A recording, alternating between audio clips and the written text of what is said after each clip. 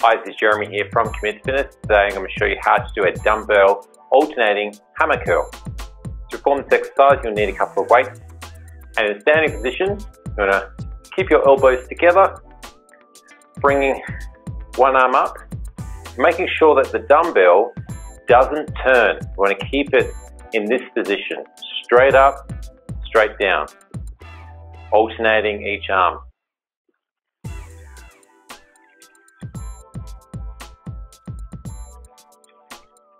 Also making sure that our core is really switched on.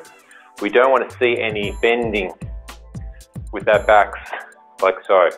Keep ourselves nice and still, engage the core, and only allow the arms to move up and down.